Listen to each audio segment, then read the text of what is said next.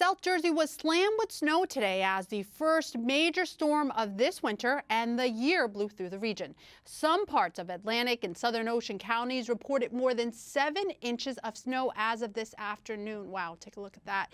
And the National Weather Service predicted that some areas could see up to 18 inches on the ground once the storm was over. Coastal flooding is also a threat to low-lying areas. State police responded to more than 100 accidents as of noon. The storm arrived after the state saw temperatures in the high 50s over the New Year's weekend. Dave Robinson, New Jersey state climatologist, told NJ Spotlight News that climate change is making it more likely for extreme weather patterns to occur. Temperatures are just below freezing, and that's where the atmosphere can hold a lot of moisture, and it's cold enough to be snow.